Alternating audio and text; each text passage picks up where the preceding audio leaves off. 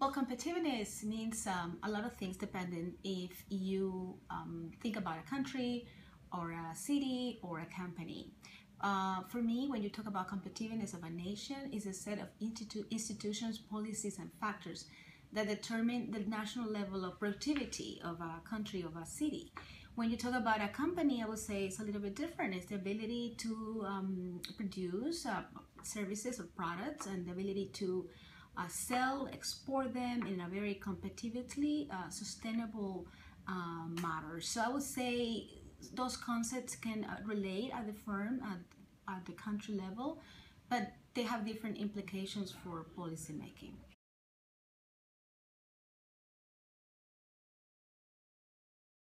Innovation, definitely. I think Ecuador has, the government has done a great job at investing in public infrastructure, reducing the cost of transactions, reducing all the red tape, and also a very deep, strong reform and education at all levels. But I think now what is needed is to create also the environment and the conditions and work with the private sector in enhancing the innovation capabilities of companies. And I would say not only of small companies, but particularly the medium-sized companies that will make the economy of scales to raise overall productivity of Ecuador. So I would definitely say it's the time for the public and private sector to work together towards a more effective innovation policy, is focusing on creating the capabilities of companies to innovate. First of all, let me say how glad I am to be part of the GFCC network. I think it's a great opportunity to knowledge sharing and sharing experiences with all the councils and centers that are part of the network. The challenge that Ecuador faces regarding innovation and spurring levels of productivity is not only to Ecuador. I mean, those phases are for many nations to accomplish. Latin America as a whole region is lagging in productivity. And we have differences in productivity, not only regarding to the size of company. I mean, the difference between the small and the large companies' productivities are very wide, but also across sectors. The oil sector having a large productivity, but other sectors, for example, in Ecuador, like manufacturing or services, lagging. So I think through the GFCC we can have sort of like two initiatives. One will be creating a regional network of agencies, public and private, working towards answering the question, how do we create capabilities at the company level? So because technology has been democratized. I mean, you have a lot of knowledge that technology has been make it available to everyone. But the problem is that the acquisition and the application of that knowledge through the technology is not an instant phenomenon. I mean, it's not like companies are taking that and doing it right away. They need to develop the capabilities.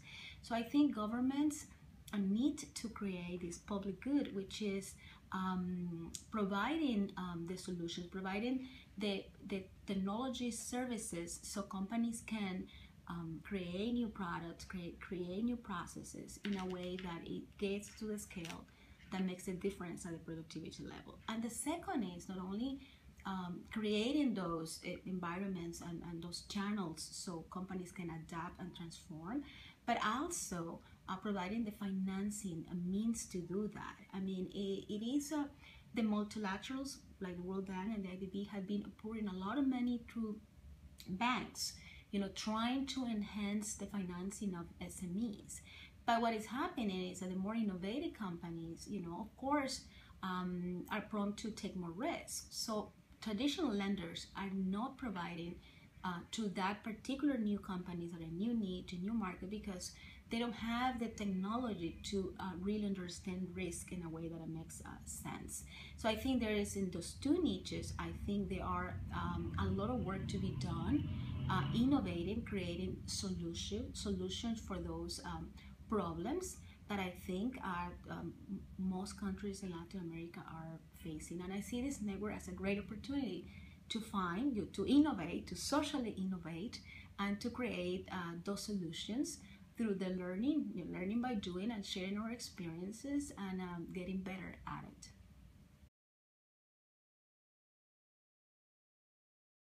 governments play a fundamental role in creating the conditions for the competitiveness of a country. You know, as I say in the beginning, for me, competitiveness is the set of institutions, factors that create the levels of productivity in a country. So when a country, for example, in Ecuador, invests in infrastructure, in changing our energy matrix to make it more cleaner and sustainable and costly efficient for firms, and when you're creating a network of roads, like first world roads, like the government had done in my country, I think of course you're working for competitiveness. And more importantly, when governments and create environment, the culture for innovation, and also you create a seamless environment for starting a business, for all your interaction, with the public sector, making very e-ready, electronically, and reducing the time and of the cost for companies is great. But I would say one factor that makes a whole difference is when a country invests in education and reform its systems, not only to provide access of education at all levels, but more importantly, creating ways for children to learn to become innovative leaders, to really become critical thinkers and problem solvers. I think not only is enough that countries are building the infrastructure, granting the free access for education, but you need to revamp your education system in a way that you focus in how children should learn better. And Ecuador has done a lot on that direction, with very sensible, deep reforms, not only at the elementary level, but also to the university level.